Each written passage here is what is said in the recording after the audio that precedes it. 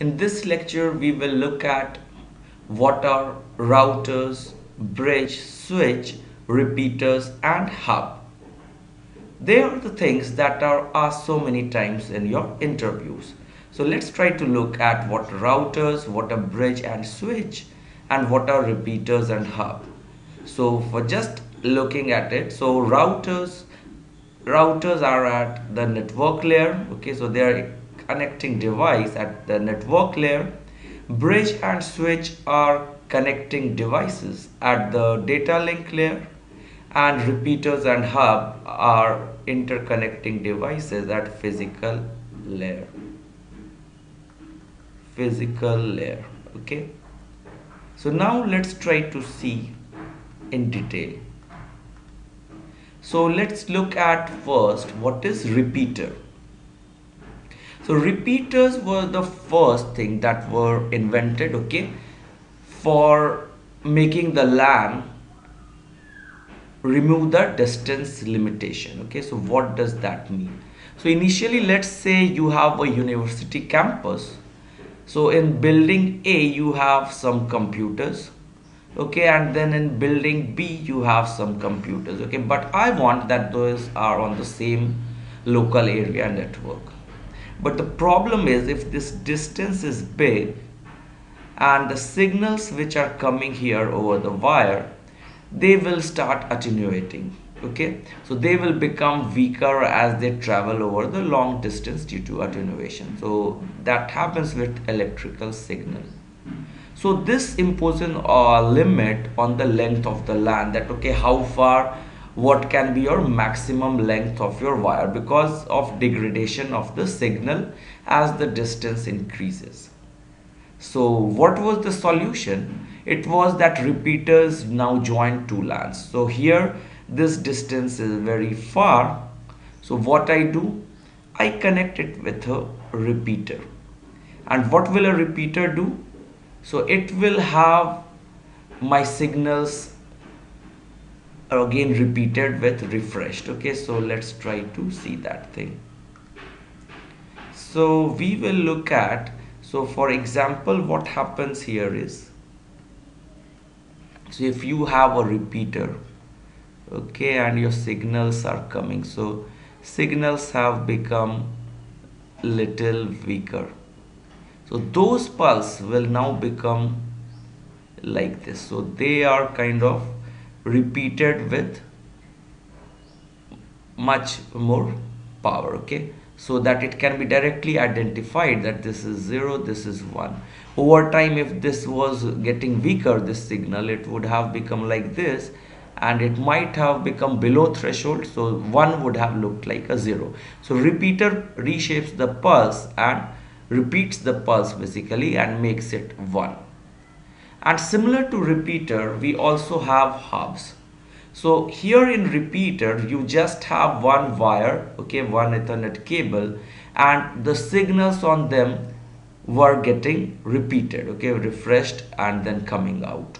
But what happens if I have a wire and I want that, okay, it should be coming out of different, same thing, whatever signal is coming here should be repeated on 3 different wires. Okay, so the LAN now can be like on this building, in this building, and in the third building. So as you can see here, so this is one LAN, this is the same LAN part 2, this is the same LAN part 3.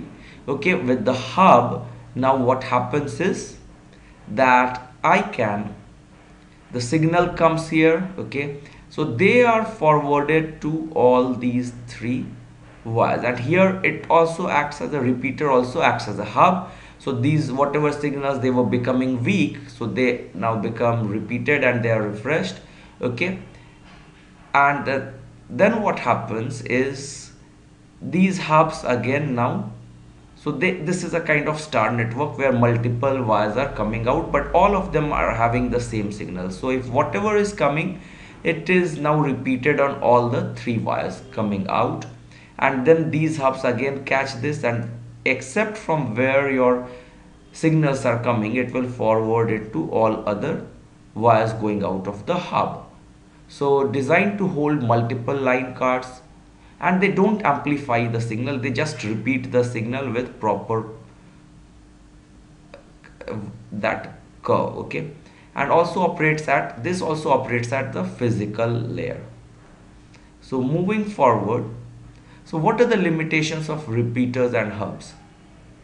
So one large shared link. So one of the problem is they have a shared link. Each bit is sent everywhere. So what happens is whatever bit, so this is a hub, whatever is coming here, and it has, let's say, 3 outgoing ports. So these bits are going to be sent everywhere. So aggregate throughput is limited. For example, 3 departments each with 10 Mbps independently and then connected via hub must share their 10 Mbps. Okay. Cannot support multiple LAN technologies. Okay, so they are just repeating the signal. Okay, so they don't buffer the whatever frames are coming. Okay, they don't interpret, so can't interconnect between different rates and formats. So if some format is there, so they cannot change the format because they are doing nothing with the frame. Now let's talk about bridges. Okay, so what are bridges? So bridges are now so repeaters were at physical layer and they just did not check anything. Whatever was coming from one port, it was repeated at all the other ports. Okay, but they were not smart. So now bridges are smart MAC layer device or data link layer device which connects 2 or more LAN at the link layer. Okay, so they are now connecting 2 or more LANs. So what is becoming there? This is one particular LAN. Okay, this is another LAN, and both are connected by a bridge. So this is one port with which LAN 1 is there, and with one port LAN 2 is there. So now it processes the packet also. It looks at the packet and sees what is the destination, and only, so let's say this host sends packet which is the destination also resides in this LAN 1. So in this case, when the bridge sees this, it will not forward this packet to LAN 2 because it knows that, okay, the destination of this particular frame is in LAN 1 itself. Okay, so looks up the destination in the table and forwards the frame to appropriate LAN segment. So when it knows that the destination of that particular frame is here, it will not forward it to LAN 1. Only if the destination is here, it will forward. And each segment can then carry its own traffic, and there will be probability of less collision because you are not just forwarding packets to different LANs without seeing if that particular packet will belong here. Okay, so this is there. So this is quite advantageous, okay, because now you're not having a lot of collisions. So link layer, now let's talk about switch. Okay, so what are switches? But let's try to look differently. Okay, so we will look at here. Okay, let's try to see. So we come to a bridge. Okay, so a bridge, what we were seeing, it maintains a table for decisions. So let's look at those decision making table. So we have now a bridge which is connecting two LANs. Okay, so it has 2 ports. This is our bridge and it has 2 ports. LAN 1 is connected via port 1, LAN 2 is connected via port 2 to this bridge. And let's assume that for now this LAN 1 has 2 machines on it and LAN 2 has also 2 machines, and these are the 48-bit MAC address. So now what it says, that it has a table which says that, okay, if this is the MAC address, then you forward it to port 1. So for example, LAN 2, let's say this machine sends frame to this one. Okay, so that bridge will have a lookup here. So it's 71 to B 13 45 61 41. So what will it do? It will see that okay, this is in port 1, so it will forward it to port 1. Okay, so this way it helps. And if it was just to, let's say, that 61.12, this particular computer, then it will find 61.12. okay, this is in the same LAN 2, and it will just forward it to port 2. So it will not go out to LAN 1, and it will not cause unnecessary collision. Okay, so this is the beauty. A bridge does not change the physical address in the frame. So it does not change the address, it only makes a lookup for it. Now let's look at, so do we have to fill that particular table which we were looking? So it's quite difficult, isn't it? So now that's why we want the process of making the table to be automated. So here is the learning process for the bridge. So let's look here. So we have a bridge here. It has 3 ports, and the 3 LANs are connected to it. So LAN 1 is on port 1, LAN 2 is on port 2, and LAN 3 is on port 3. Now how does the learning takes place? So what happens is, let's say that A sends a frame to D. Okay, so A sends a frame to D, it comes to this bridge, and now initially when the table is not filled, so what will happen is that it will look and it will find there is, it doesn't know where to send D2. Okay, so it doesn't know which port D belongs to, so it will forward it now to port 2, port 3, and it will not forward it to port 1 because it is from there the packet frame is coming. But what it knows that the source of this frame is A, and it is coming at port 1. So now it writes in the table that okay, A is the at port number 1. So next time when, let's say, F sends a frame to A, it can easily know that okay, A is at port 1. So this, now it doesn't forward it to both 1 and 2, but only to port 1, because it now knows that A resides in port 1. Now let's say second time E sends a frame to A. So E sends a frame to A. E is on LAN 3, which is at port 3 of the bridge. So again, based on the source address, and because it's coming at port 3, it knows that E is on port 3, and it puts it on its table. And then now it also knows that A is at port 1 of the bridge, so it forwards the frame to port A. Similarly, if B sends a frame to C, okay, so it knows that B is at port 1. Okay, this way the learning happens, and after some time, when mostly all the nodes have sent some message of frame, then they will have their table here. Okay, and if somehow one new source is there, okay, for which the table is not filled, so then it will forward it to all the ports. So this is how the learning takes place. But there is a problem. Okay, what happens is, for reliability and fault tolerance, many people, administrators, okay, what they do, they have 2 or more bridges for fault tolerance and reliability, but that causes a loop. Okay, so let's try to see what is a loop. So here what happens is, let's say this is LAN 1, there is a bridge 1, bridge 2, 2 bridges are there, and administrator wants to make sure that okay, where even if one bridge fails, our packet should be, frames should be moving around. So if this fails, then also packets frames can go to C and D, LAN 2. But what will be a problem?